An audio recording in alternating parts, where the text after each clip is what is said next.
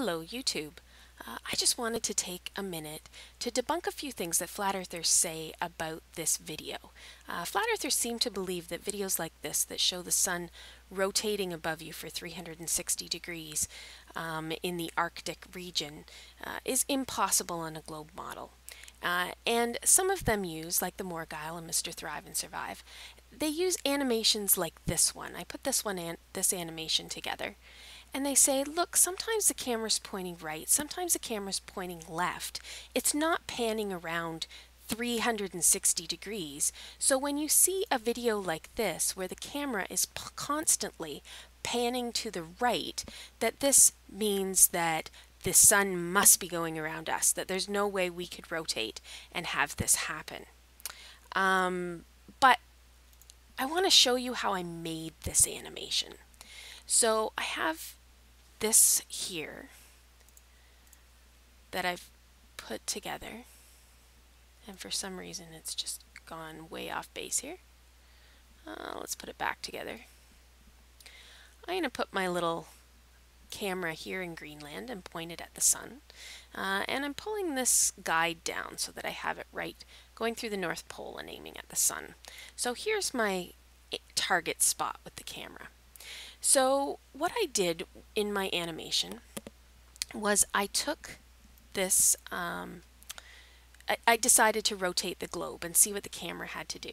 So here I'm rotating the globe. Now of course the camera has to rotate with the globe because the cameraman is sitting right on top, but the globe is rotating about the North Pole. So I'm going to put my point of rotation there, and I'm going to rotate it a little bit to the left here, counterclockwise. And I actually used all these lines on here so that I did a screenshot where I repeated the frame after every turn. But notice as the globe turns counterclockwise or anti-clockwise, depending on where you're viewing this from, the camera goes off, the camera sight goes way over there. In order to get that back, we have to rotate the camera on its axis, and there's a little camera thing. We have to rotate it back the other direction, which is clockwise or to the right. We have to get that back so it's on there.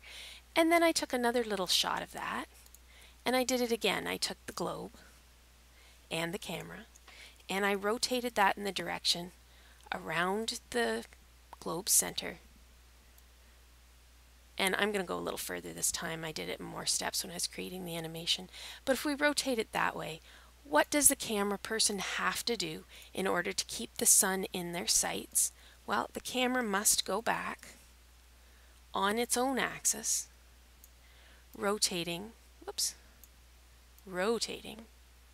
counterclockwise clockwise or to the right. And I did this all the way around. This doesn't change. It doesn't matter where you are, when the globe rotates counterclockwise on its axis or anti-clockwise,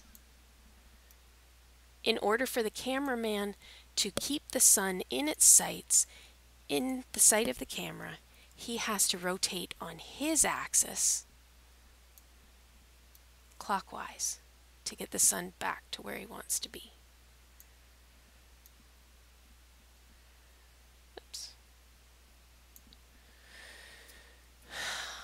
I'm just going to do this a couple more times till you get the point. So this is what's actually happening on the Earth. The globe rotates counterclockwise,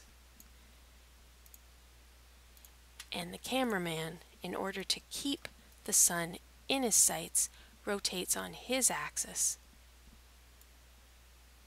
clockwise. Here we go again. Fixed to the globe, the cameraman goes around anti-clockwise, counterclockwise. I'm not sure I'm going to be able to get the pivot point on the camera. Oh, yep, there it is. Oh, no, wait a minute. That's the whole thing again, just the camera. And now it's off the screen, so if I want to rotate it back, there's my pivot point. In order to get the sun back into sights, I have to go the other direction. And that's going to be the same way. And this actually shouldn't be a surprise to anybody, especially anybody that grew up with one of those merry-go-rounds on the playground, where if you had to stand on it and talk to your friend who was not on the merry-go-round, they had to rotate, or you had to rotate your entire body, not just your head, but your entire body around the opposite direction that the merry-go-round was going, in order to make sure that you could still see the person in front of you. And that's about as simple as it gets. Thank you.